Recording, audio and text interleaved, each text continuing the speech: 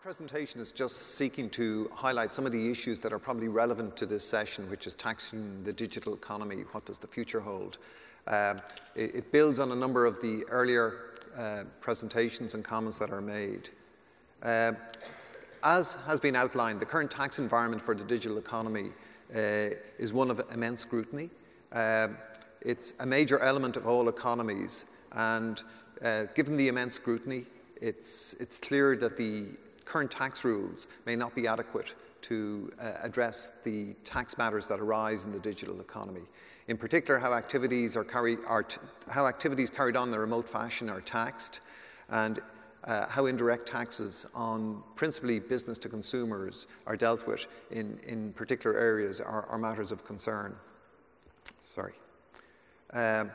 So the future, what does the future hold? It's clear that there's going to be a change in the tax environment that applies to the digital economy going forward. At present, there's uncertainty as to the extent and impact of the change. As we've seen earlier, the BIPS project is ongoing, and it will be the end of next year before we have the final reports. And even then, it'll be a question of how those are going to be implemented. Based on the comments that have been made so far, it looks as if new approaches will be taken, in particular in relation to taxing digital business in a number of areas.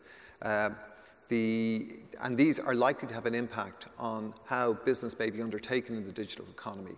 Clearly, the current environment we're dealing with is going to change. How that impacts and how people will actually engage in business is something that remains open. It looks as if there will be a potential for a higher tax burden. The reason for that is it's clear that some of the changes that are proposed will result in profits being allocated in different places, and thus higher tax rates may very well apply. In addition, as you've heard before, the key issue in relation to profits not being taxed is one which has been focused on, and that is likely going to increase the tax burden for some of the businesses in this space. In addition, some of the proposals, as have been highlighted, will result in additional administration being undertaken by companies to provide additional information to tax authorities so that they can fully consider the way businesses are structured. The current rules that apply in international tax, which rely on the tax treaties based on the OECD Model Convention, typically do not result in tax being paid where a person doesn't have a physical presence in the country in which they're dealing with. And thus the current definition of PE, as has been outlined, may not be fully appropriate for the digital economy. It is possible for companies to seek to minimise the taxable presence in which they operate in, and the media focus that we've seen recently has tended to be on operations which have been structured to facilitate that. So very often you'll see comments being made of how particular businesses that have operations in Ireland book most of their profits here, because very often the other markets they deal in, they do not have physical presences there. And under the terms of the double tax agreements, they're not liable to tax in those jurisdictions. In addition, a major part of the profit that now arises in the digital economy and in the wider economy relates to intellectual property. And intellectual property is an asset that can be moved. It doesn't necessarily have to be located in a particular jurisdiction. And by moving the intellectual property, people can seek to achieve a particular tax result. In addition, as we've seen with the way e-commerce has evolved, there can be a difficulty in determining where people are actually acquiring goods, and accordingly how value-added tax or general sales taxes have to be dealt with. An interesting comment from one of the reports that I'll be referring to later on the digital economy notes that the digital economy itself doesn't create unique BEPS issues, but some of its features can exacerbate the BEPS risks themselves. So of itself, the digital economy is not something that's of a direct focus for BEPS, but just the nature of some of the activities that are carried out means that some of the other matters that are a focus of BEPS are of particular relevance to businesses in the digital economy. I think when we're looking at this particular space, it is worth noting, and this has been referred to before, that a lot of the structures that are in place have come about because of domestic tax rules in particular jurisdictions. And it is the case that most countries, if they have a domestic tax regime that will confer some benefit, are quite happy for that tax regime to be used, notwithstanding the impact it may have on other countries. I think one of the interesting things in the whole BEPS project and the approach that's now being undertaken is that most countries, or all the countries that are partaking have had to come to the table on the basis that they are all going to address particular issues in their own tax regime and rules going forward. And it will be interesting to see when BEPS is adopted to what extent the domestic rules in particular countries will end up being changed. So the BEPS, as people will be aware, is the main driver to change in this particular area.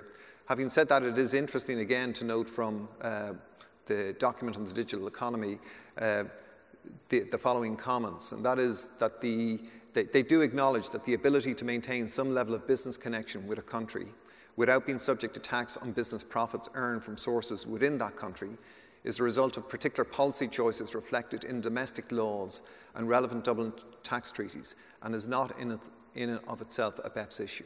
So a lot of the structures that are subject to criticism at present don't derive from BEPS per se. It arises from the existing tax treaty and the domestic rules that are applied in a particular country. And then in relation to a local subsidiary or a permanent establishment that generates little profits, where these structures accurately reflect the functions performed in each jurisdiction, the mere fact that business functions needed to conduct business in a particular country may be more limited in one type of business than in another does not raise BEPS in and of itself. And the key message here is that even after BEPS is finished, it is still likely that for certain jurisdictions they may not be looking at a situation where there's a major amount of additional profit that will be allocated to those jurisdictions. That the key issue that is still accepted is that there must be real economic activity carried out in the jurisdiction to justify profits being allocated there. So as people, I'm sure are aware, BEPS action plan provides for 15 actions to be finalised in 3 phases. We've already had the first set of reports in 2014, another set due in 2015, and a final set in December 2015. These are some of the recommendations from the first set of reports. The key ones to the digital economy are primarily to do with recommendations regarding design of domestic tax treaty measures to prevent abuse of treaties, changes in the transfer pricing rules in relation to intangibles, and changes to transfer pricing rules in relation to documentation requirements. The other reports have some impact, but they're the main ones. In relation to 2015 reports, a number of these are additional reports on similar areas. Again, the key is to do with permanent establishment status, and also in relation to the transfer pricing rules in relation to risks and capital and other high risk transactions. And the final set of reports again focus in on transfer pricing rules to limit base erosion via interest deductions and other financial payments, and revision of existing criteria to counter harmful tax practices more effectively. So the initial action number 1 on BEPS was to have a report carried out addressing the tax challenges of the digital economy, and as was mentioned, Mary was part of the panel that prepared that report. The conclusions of that report did not recommend a separate digital economy tax regime. The expectation is that the digital economy is part of the normal economic activities that are carried out, and so should be taxed under the existing tax regime that would apply to other activities. The report does acknowledge that digital economy does not generate unique BEPS issues, but some of its key features exacerbate BEPS risks, and BEPS risk will be addressed in the context of the BEPS project itself. It notes the intention to restore taxing rights at the level of both market jurisdiction and the jurisdiction of the ultimate parent. It also identifies a number of specific issues that arise from the digital economy that warrant attention from a tax perspective. The key one is probably that core activities cannot inappropriately benefit from an exception to PE status or artificial arrangements in relation to sale of goods and services. And this is a key issue that's likely to come up in the context of the digital economy, where businesses that currently are able to successfully trade in other countries without having a taxable presence there, the expectation is that that will change. It also identifies the importance of intangibles, the use of data and the spread of global value chains and their impact on transfer pricing. Possibly the possible need to adapt CFC rules for the digital economy. CFC rules, which are controlled foreign company rules, typically are applied at the jurisdiction of a parent entity to attribute back profits which may be earned elsewhere. So again, in relation to some of these proposals, they do come back to domestic rules in home country jurisdictions being adopted or applied in order to bring about a particular tax result. And finally, it's noted that there can be particular issues to do with VAT in relation to either end consumers or bodies that are exempt where VAT is a cost, that there can be issues arise from the provision of services to such entities in the digital economy space. So the report also notes that there are broader tax challenges that need to be considered in a wider forum. Issues related to the nexus, what should a company's connection to a particular country or market be? Data, how should data be treated in the context of tax? Is the acquisition of data, should that be looked on as an activity even if it's not subject to a payment? Characterization of particular matters for direct tax purposes. VAT on business to consumer issues. And there's going to be a supplementary report due on these issues by December 2015. So as I've indicated, the report suggests that taxation in the market jurisdiction should be restored by preventing treaty abuse and preventing artificial avoidance of the PE status. Taxation in the ultimate residence jurisdiction should be restored by strengthening CFC rules. Market and residence taxation should be restored by neutralising the effects of hybrid mismatch arrangements and by limiting base erosion via interest deductions and other financial payments, and by countering harmful tax practices more effectively. And then seek to have transfer pricing outcomes in line with value creation. As an overall summary, people can see that there's a focus here on changing the permanent establishment rules that are in the treaty so that they more effectively apply to the digital economy. Having a greater focus on transfer pricing to ensure that profits are correctly allocated. And finally then considering abuse of tax treaties to ensure that tax treaties cannot result in no tax arising in particular circumstances.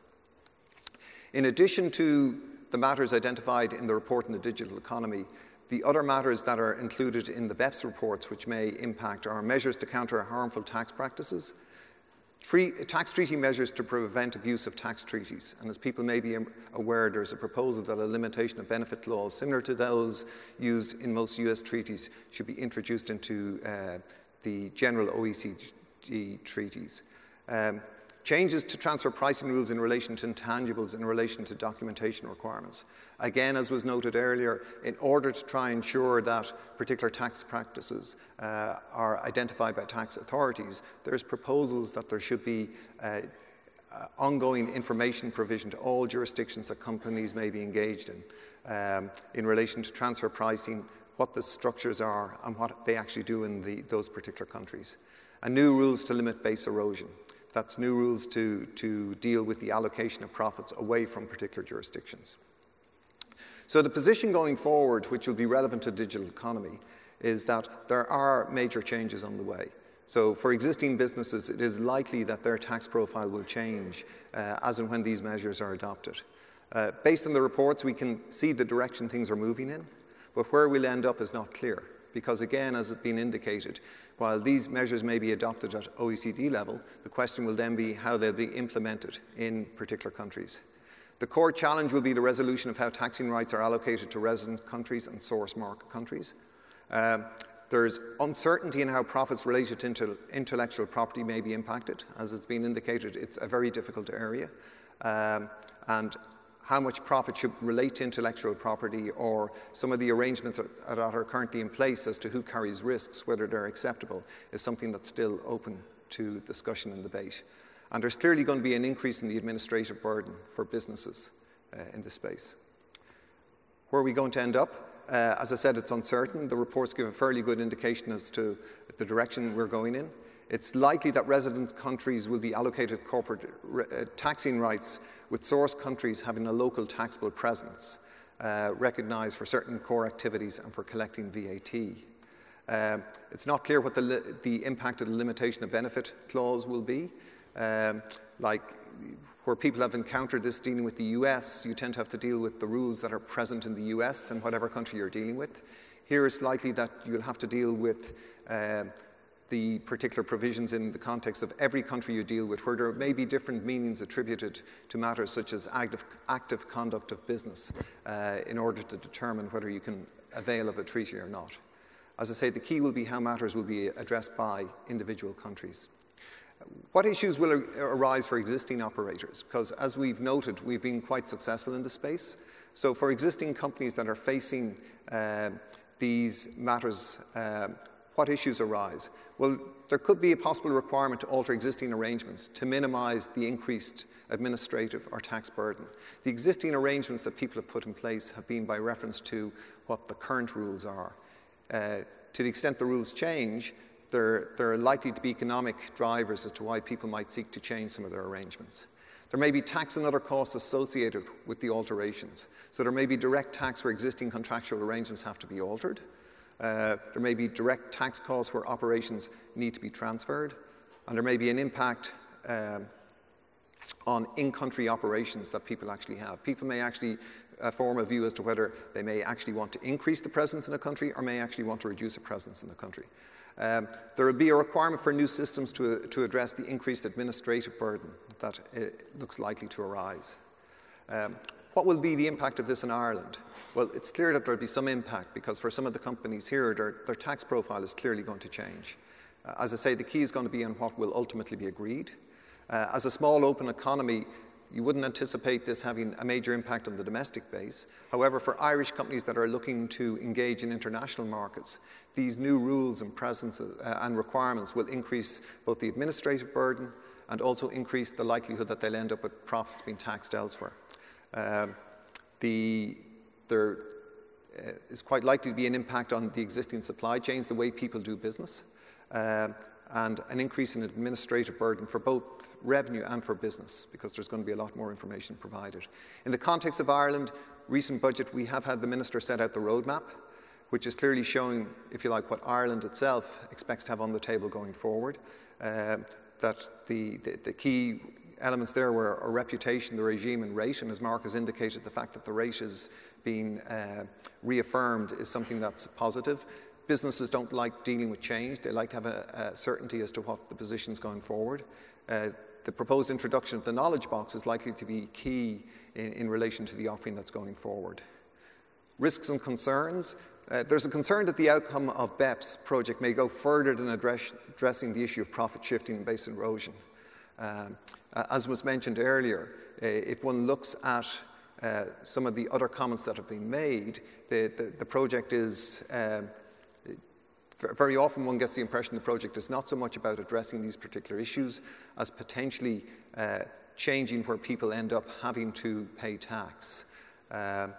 So there's an acknowledgement in the papers that in the digital economy, IP can be responsible for most of the economic value created, and the whole issue as to how IP will be taxed going forward is an open issue, so it's a risk and concern for businesses.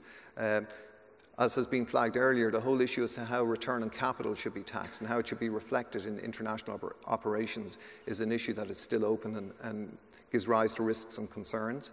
And there's going to be a major increase in the administrative burden to be carried out by existing entities in relation to information to be provided. But all of this is in the context of, if you like, the same profit pool. So we have all these additional costs arising. It's the same profit pool.